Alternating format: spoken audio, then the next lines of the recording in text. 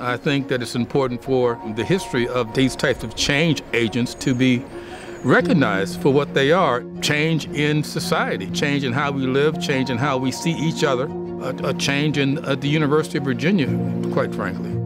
Stan Land, John Rainey, Harrison Davis, and myself were the first African-American scholarship athletes at the University of Virginia back in 1970.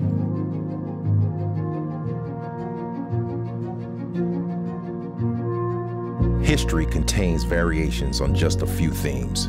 The truly significant ones continue to echo. 50 years ago, a group of 4 student athletes stepped onto the grounds of the University of Virginia and in the process became Cavalier trailblazers.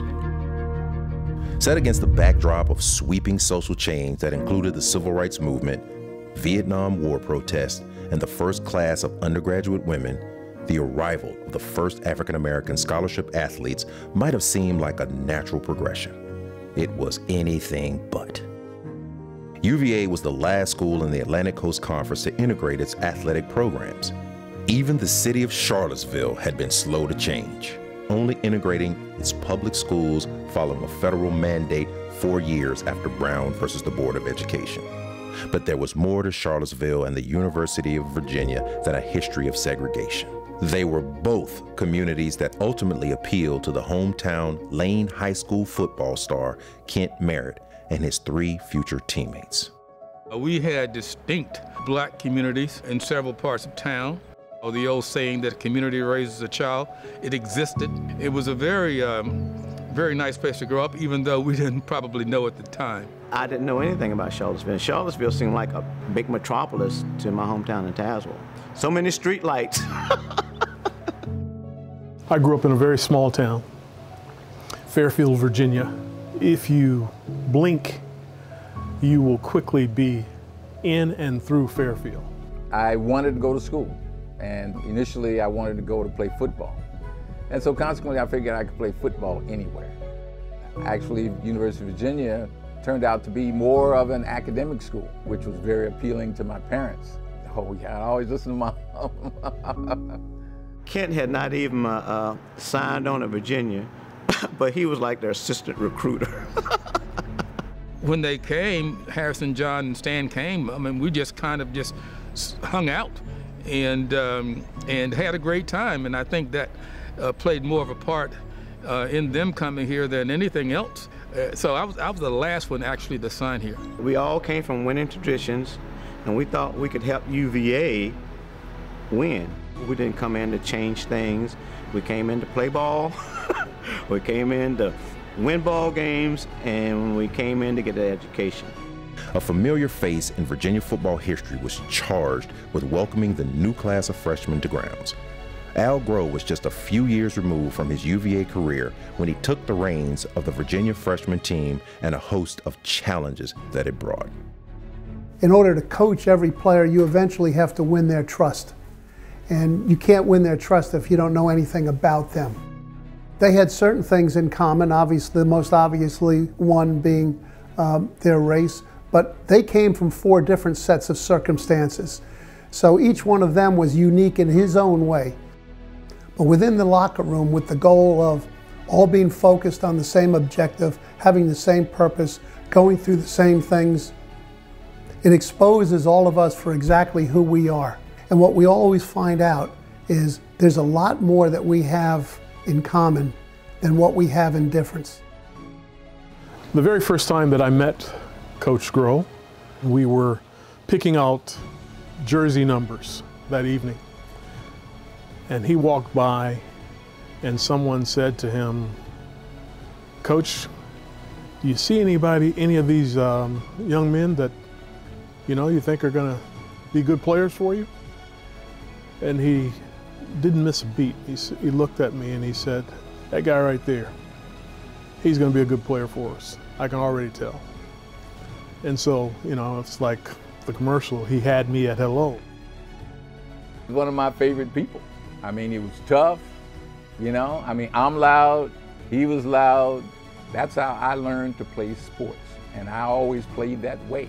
No holds barred, crush, kill, destroy. Run through brick walls to succeed. He was hard on us, he was tough on us, but I think he loved us too. That was more like our lifeline that first year. They were my guys, and it was in both of our best interests that things work out well for you.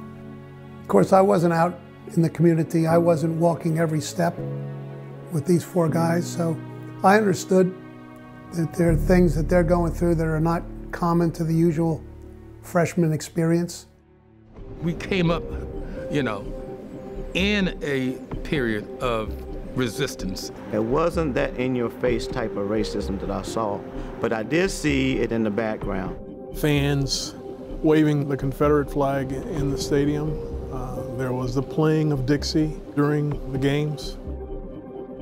The change wasn't that fast, I don't think. I think it took a few years later for some changes to come about and accepting integration totally. Face to face, I had a positive experience. As long as you're winning, everything's great. And so I understand that, I believe in it sincerely. So consequently, when they did give me a negative response because of my bad play or bad attitude, you know, I understood it thoroughly. Just as it is now, people really want to win against Virginia Tech. Harrison was having a tough time. He threw 2 interceptions right off the bat. And the crowd really wasn't pleased with Harrison. The rebel flag was going, you know, Dixie was playing. Then all the boos came out, boo, boo, boo. And Harrison just turned around and gave him the middle finger. They had a picture of that, man, and I've told myself if I ever had a picture of that, I'd make it a mural on my wall.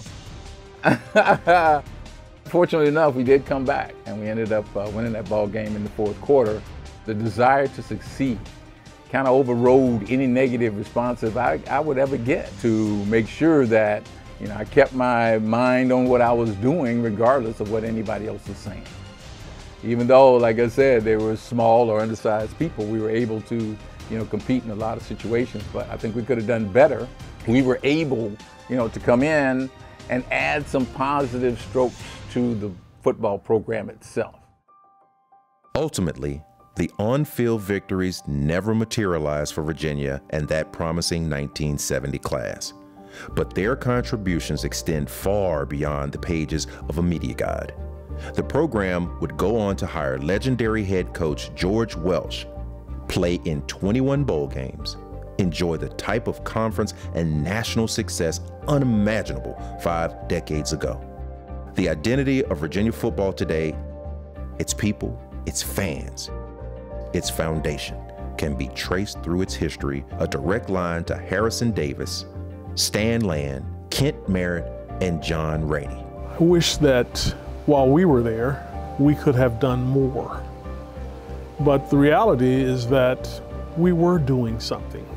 We were proving to all that would care to look that we were capable of doing the academic work and performing on the football field and being successful at graduating from the University of Virginia.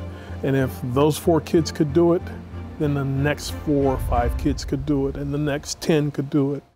As a African-American male, I think we are conditioned to always expect that there are going to be some obstacles for us that we have to overcome. A lot of people didn't want us here, but we prevailed.